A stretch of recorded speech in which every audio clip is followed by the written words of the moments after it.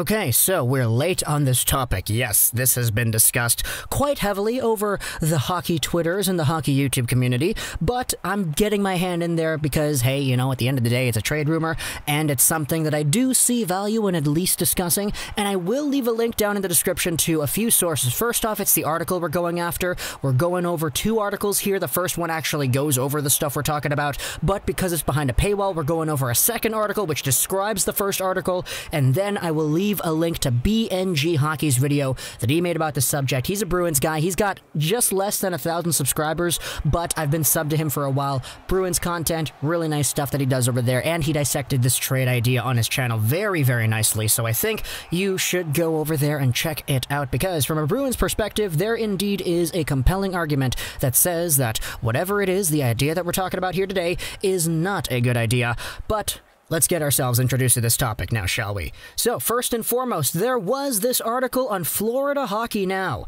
and the title of this article doesn't really explain anything as to what we're talking about here. Off the record, the Dallas Stars circle back on Haula, CBJ, and Hoffman, and then if you try to read the article, it actually is behind a paywall. Like, half of the content here is behind the paywall. So, what we're doing is we're going over to NHLTradeTalk.com. Yes, I know it's kind of a not verified source, I would say. I don't really use this source ever, but they do summarize what exactly is said behind the paywall. So, take a look at this. It's a risky trade for both sides, but Jimmy Murphy of Florida Hockey Now reports the Flames and the Bruins might be talking a trade that would see Noah Hanifin move in exchange for a less expensive contract. Now, the one who indeed is noted in this conversation that might make the most sense, it's Brandon Carlo.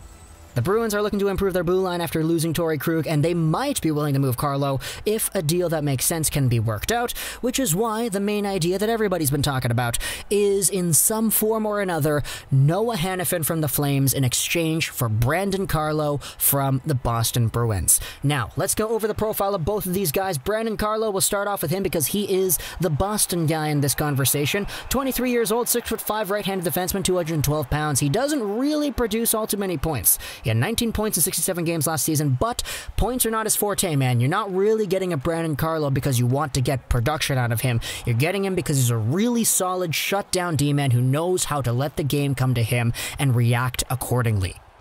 This is the kind of guy who at 23 years old, he's already a very good shutdown guy. So going into the long-term future as the game evolves around him, as he develops his game too, he is a guy whom I know many Bruins fans have been very reluctant on the idea of trading away. Even on BNG Hockey's video, he's gotten mostly Bruins fans in the comment section. I was reading through that and I was like, yeah, Bruins fans don't want this guy to leave. Search up Carlo on Twitter and you see what Bruins fans have to say about him and they say the same thing. Yeah, he's a great player, man. I don't care if we're getting a Noah Hanifin back. I want to keep this Brandon Carlo guy on our squad.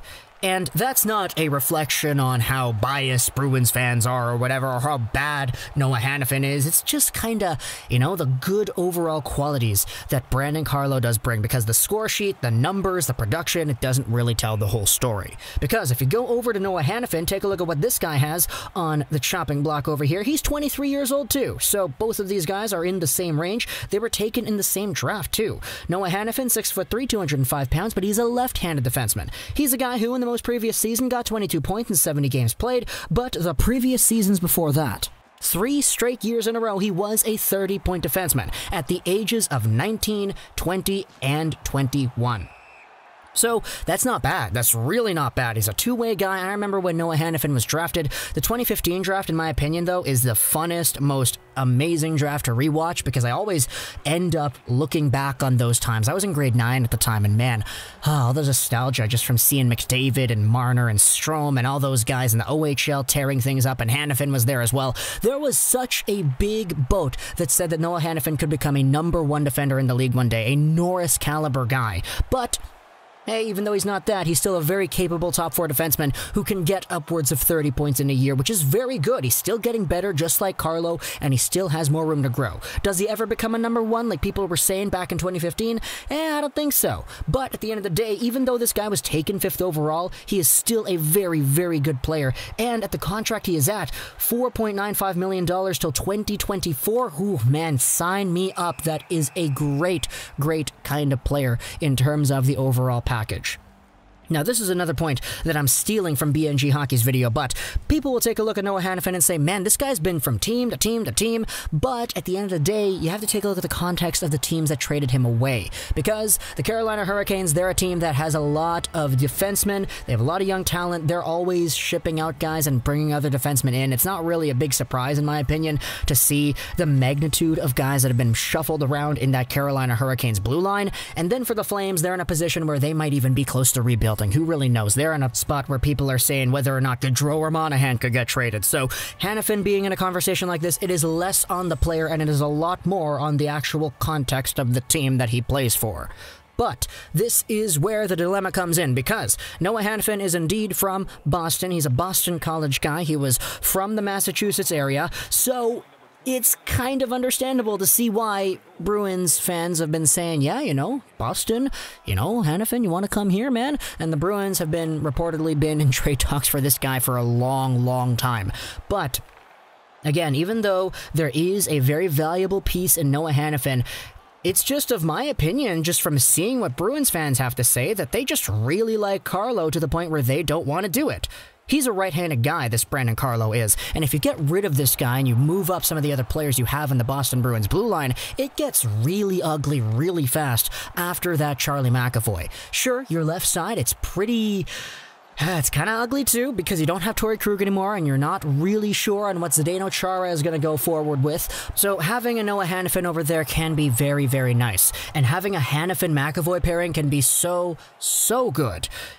It's just everything underneath that. My gosh, that can be very, very detrimental to your hockey team.